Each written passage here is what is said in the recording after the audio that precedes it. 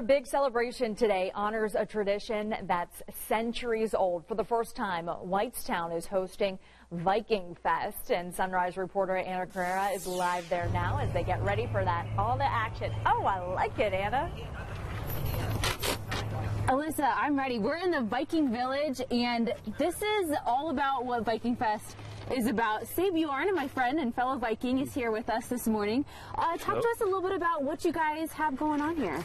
Well, we are the Norsemen of Michigan. This is our Living History Society. We bring the actual truth of what the Norse era and period was like. Like, as you can see on our helmet, there are no horns, folks. We like our necks where they are.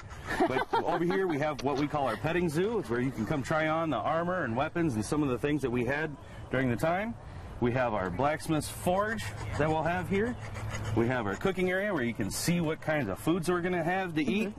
We have weavers, dyers, and other folks that are doing, you know, the textiles, the kind of clothes that we wore. Yeah, I hear you guys made this, all of these clothes. Yes. Yep, actually right over there in one of our tents we have our woolsmiths and our linensmiths. They do all of our fabrics and textiles, and they can teach you how to dye, you know, what colors you can get out of what plants and other things. This is awesome. This is so heavy, wearing all of this stuff, and you guys are going to be sharing kind of the stories of the Vikings for people who want to come and learn about them, their fighting and their adventures and everything like that. We will gladly talk your ear off as long as you'll let us.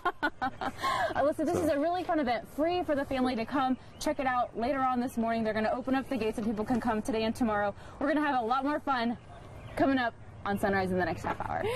Hey, Anna, a question for you. I hear there's fire juggling there. Are you going to try that in our next half hour? I've heard there's also fire juggling. I don't know if I will be trying. I definitely can't do it in this, but we'll see what we can do. We will see what we can do. Yeah.